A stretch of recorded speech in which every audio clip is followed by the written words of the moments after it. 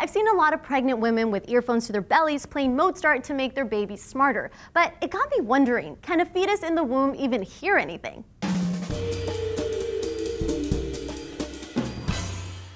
Hi guys, Lisette here for DNews. In utero, a fetus's auditory system starts forming at around the 18th week of pregnancy and becomes functional at around the 25th week. At this point, the fetus is thought to be able to perceive sound. In fact, the period from about 25 weeks of gestation to 6 months of age is critical to auditory development. This is when the neurosensory system is trained to perceive and differentiate sounds. In other words, unlike your eyes, your ear requires exposure to sound in order to fully develop. So early exposure to sounds can be beneficial. But this doesn't mean fetuses can hear in the same way you do. Because they're in the mother's body, sounds coming from the outside are somewhat muffled. High-frequency sounds have trouble passing through the mother's abdominal walls, tissue, and fluids, so fetuses are more able to perceive lower tones, and of course those that are louder. Yet, despite this filter, many studies have found that just days after they're born, babies can distinguish their mother's voice from other female voices, and even prefer their mother's native tongue. But some moms choose to add classical music to this equation.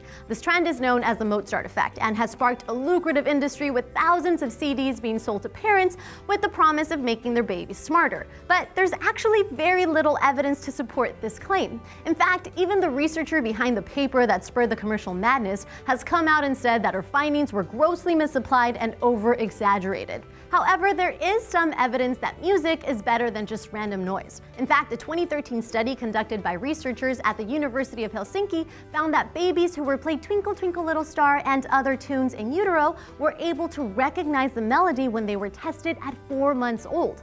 The researchers monitored the baby's brain activation with an EEG while they played different sounds, and those who'd been played the melody in utero had higher levels of brain activation. The researchers argue that extensive prenatal exposure to a melody induces neural representations that last for several months. Now, the jury's still out on whether this constitutes true learning, but it's clear that music influences neural patterns. What's more, another study suggests that prenatal exposure to music can impact neonatal behavior. In a clinical study of more than 250 infants, researchers found that infants whose pregnant mothers were exposed to music scored higher on 5 of the 7 areas of the Brazelton Neonatal Behavioral Assessment Scale.